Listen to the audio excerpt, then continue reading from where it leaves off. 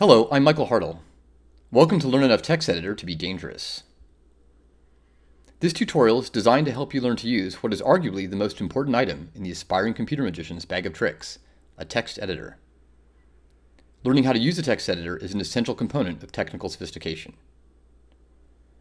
Most introductions to text editors are tied to a specific editor, and they are also usually aimed at people who are already professional developers. Learn Enough Text Editor to be dangerous, on the other hand, doesn't even assume you know what a text editor is. Its only prerequisite is a basic understanding of the Unix command line, such as that provided by Learn Enough Command Line to be dangerous. Learn Enough Text Editor to be dangerous is ideally suited for people who want to learn the skills necessary to work with software developers or to become developers themselves. Even if you already know how to use a text editor, following this tutorial will help fill in any gaps in your knowledge, and you might even learn a few new tricks.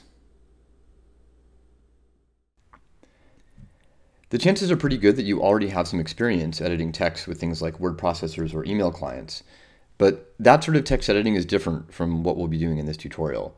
When you use something like Word or Gmail, typically the text that you write in those cases is formatted in some way. And typically there's a what you see is what you get, or WYSIWYG approach. This means, for example, if you want to indicate that text is emphasized, you actually see the text in italics. Text editors are a different kind of tool. They're used for editing plain text. So let me show you the distinction. Here we have the plain text source of one of the sentences in the Learn Enough Text Editor to be dangerous tutorial. So I'm just going to copy it here.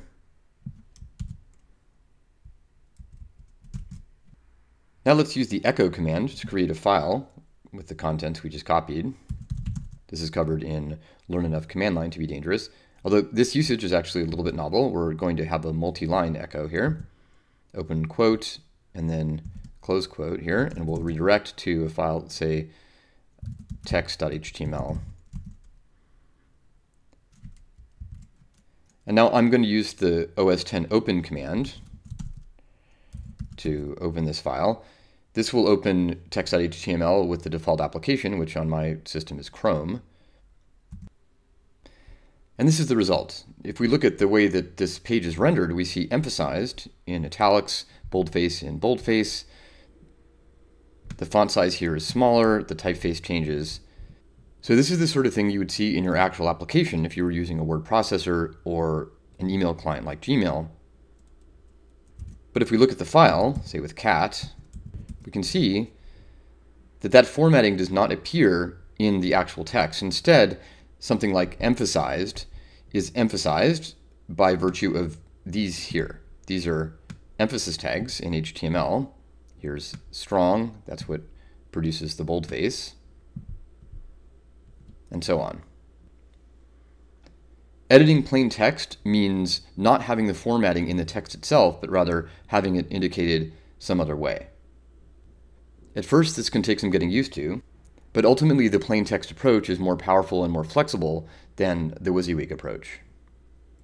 Indeed, much of modern computing relies on plain text, not just for content like this HTML, but also for code. As a result, it's important to know how to use the right tool for editing this kind of text, namely a text editor. We'll begin by covering the basics of the important Vim text editor. While Vim is powerful, it can be difficult for beginners to use, so after covering the bare minimum, we'll move on to discuss editors that are friendlier for beginning users, with a focus on Sublime Text and especially Atom. It's important to note that in this tutorial we focus on general principles. So no matter which editor you end up using, you'll have a good idea of the things that every text editor should be able to do. You also shouldn't feel any pressure to master everything at once. You can be productive with even a small subset of what's included in this tutorial. Because technically sophisticated people use text editors practically every day, you'll keep learning new tricks in perpetuity.